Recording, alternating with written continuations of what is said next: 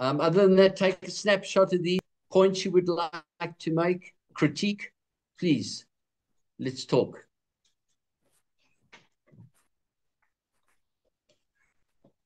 Dave, can I just ask, that stock holding versus service level, is there some math you can run on that in your own business? Because yeah, that it seems complex, and you said it does differ between industries. Is there a resource that we can have a look at that? Yes, Because so if you go it's in, always a difficult conversation when sales are saying, can we just keep more stock? And this is very valuable in showing how much more stock we would need in order to increase service level by a percentage, for instance. so it all goes around your return on investment. Okay, if we remember what I said earlier, inventory can either be an asset or it can be a liability.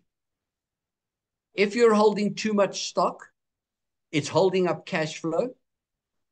So one of the measures that you can talk through is availability of cash or cash flow, and basically is how fast are you turning over your cash, and is your business impacted negatively in terms of purchasing raw materials because money's tied up in stock, and that can represent itself in multiple ways. But an example is you have to go to the banks, or you have to increase your borrowings, or your, in simple terms, your overdraft that your business has with the bank, and then you're paying interest.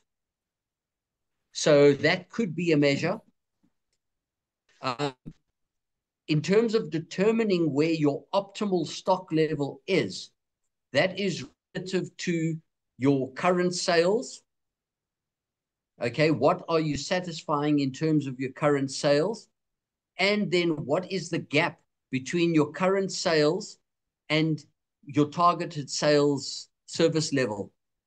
And how does that fit into your strategy? Okay, I know I'm talking very broadly, Aubrey, but unless I understand specifics, it's very difficult to get to give a specific answer. But what you can do is you can, if you look at within your industry, looking at general at various measures and consolidating those measures into a series of concise indicators. So, for example, is your company's cash flow fluid? Okay, is your company fluid? What is your level of borrowings? What is your percentage stock holding versus sales? Okay, and you can do trends, because trends are very important. So you can pick up trending around those different measures in terms of your sales, and you can pick up relationships. Okay, I do understand. And then Okay, you're much clearer now, by the way. yes, I had to restart my computer a few times, but it seems Okay, okay now. cool. Oh, that's great. So And yes, then sorry, carry on. yeah, and then you mentioned 98% as a target for service level. Is that um is that a bare minimum, or is that if you're achieving that, it's really good? So there used to be a time where 50% was good.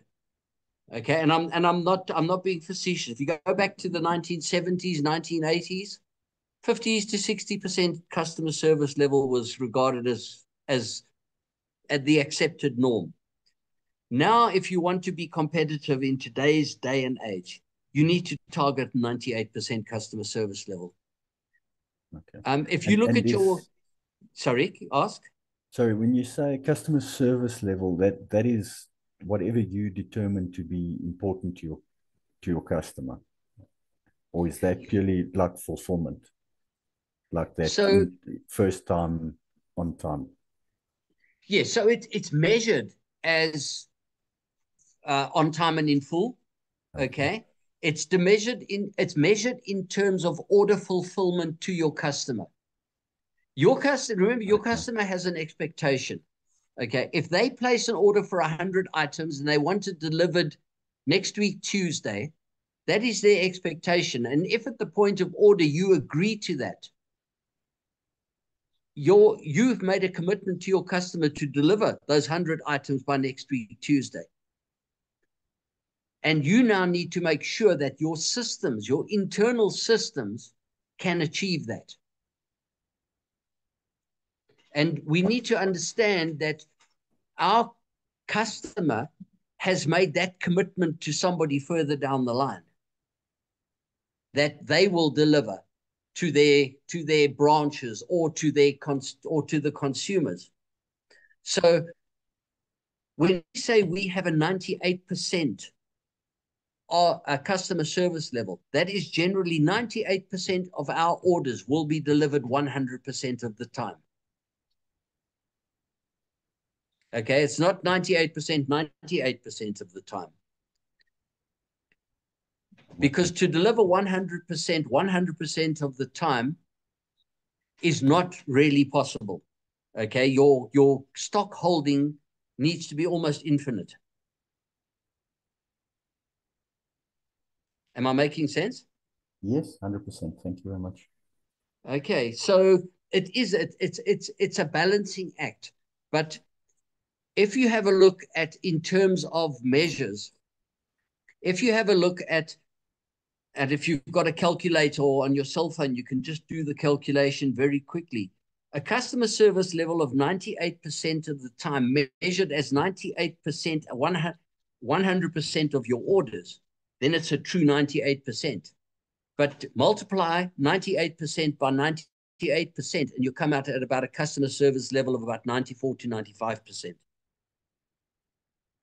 That becomes your true customer service level.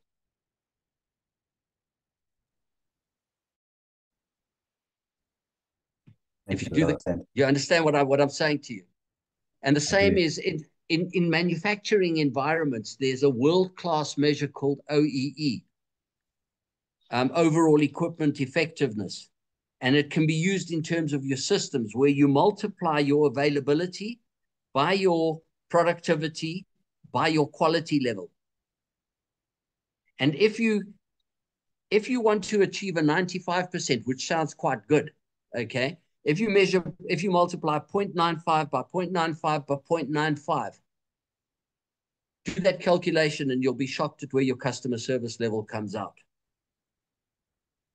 And that's how we as organizations drive to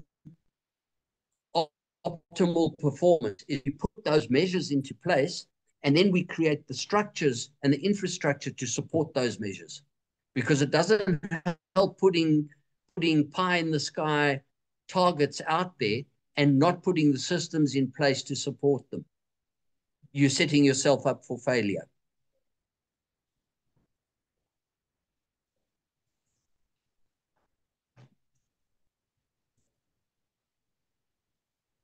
Lesoko, have you any questions on your side? No questions, Dave.